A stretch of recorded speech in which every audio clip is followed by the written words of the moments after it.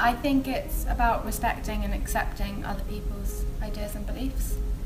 Tolerance to me means respecting and accepting other people's beliefs, regardless of whether I believe in them or not. So tolerance to me means the coexistence of different communities despite them having different beliefs. To me, tolerance means accepting people's lifestyle choices, whether you agree with them or not. Tolerance to me is, I guess, very similar or along the lines of acceptance. We have to accept that everyone is different in their own ways, and whether it's culture or background or just the way you are.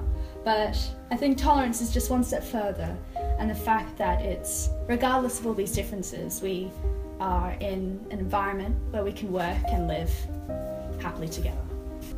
I don't necessarily think it's accepting though. I think it's more you just don't make an issue out of something that you don't necessarily agree with.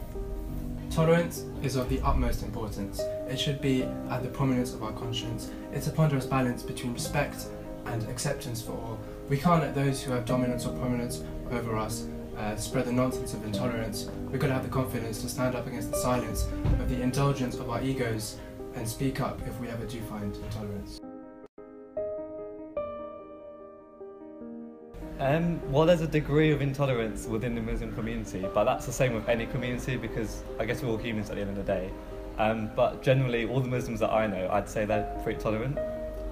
I'd say so. I can't say I've ever had like a situation where I've noticed I've had a problem with someone who's Muslim just over anything really. So yeah, I'd say so.